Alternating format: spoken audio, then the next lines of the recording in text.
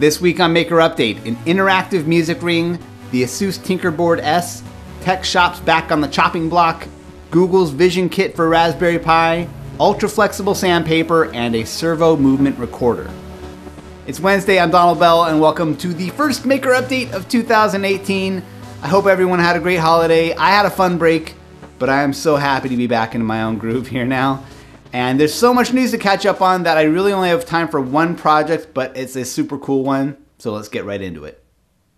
Jon Bumstead has made a number of projects I've covered on the show, including this interactive geodesic LED dome and this amazing interactive laser sheet generator. Well, Jon's back with another interactive LED music machine, but this is the most approachable build he's published yet. This design uses a sandwich of laser-cut MDF sheets, an Arduino Uno, some inexpensive addressable LEDs, and some copper panels to create the capacitive touchpads. What you get is a unique tabletop MIDI instrument that responds to touch with lights and spits out MIDI notes to any connected synthesizer or drum machine or computer. Jon includes all the code needed to load onto your Arduino, plus all of the laser cut files for constructing the enclosure. What I love most about this is Jon's focus on honing his wild interactive instruments down to a build that demands less time and less money, while still delivering a great payoff. And how cool would this be to show off at a party? It's time for some news. The big news in project boards this week is that Asus has announced their new version of their Tinkerboard, the Tinkerboard S. The original board sort of limped out from Asus last year as a high-end Raspberry Pi competitor, offering a similar Linux-based single-board computer juiced up with extra processing power, improved graphics processing, more memory, and better audio quality. The new board will have an even more powerful Cortex A17 quad-core processor, 16 gigs of built-in storage, and 4 USB ports instead of 2.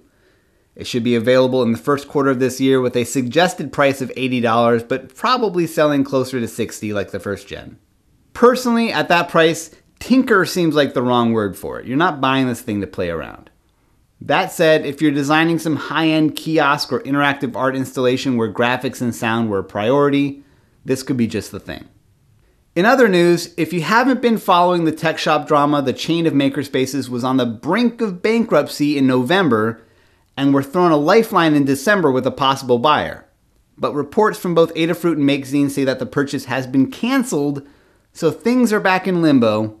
It's a bummer, but seemingly not over yet. Over the holiday, Google released their AIY Vision Kit for Raspberry Pi. This was a bonnet made for the Raspberry Pi Zero W that allowed it to recognize objects using a connected camera module. So face detection, expression recognition, color detection, even pet detection. The whole kit retails for $45 and comes with a custom cardboard enclosure and a color-changing arcade button. Unfortunately, it sold out stupid fast. Hopefully there will be more available soon.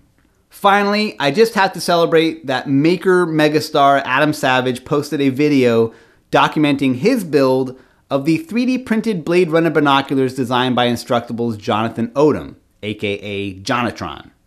I featured Jon's original project 10 episodes ago, and if you know this show, you know how much I love his work. I got such a vicarious thrill seeing Jon mentioned and celebrated by Adam Savage.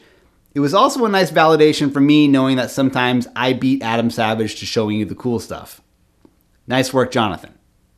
It's time for another cool tools review. This time we're taking a look at ultra flexible sandpaper by 3M. I got 4 sheets of this stuff for around $7 on Amazon, and that's not cheap for sandpaper, but I'm going to show you why this stuff is special, and if you want to get some for yourself, using the Amazon link in the description helps support my videos and the Cool Tools blog.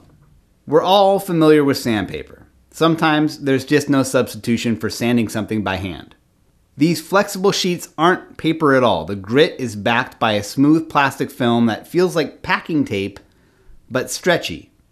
It is the limpest, floppiest sandpaper I've ever used, and honestly it weirded me out when I first tried it. It's a very different feel.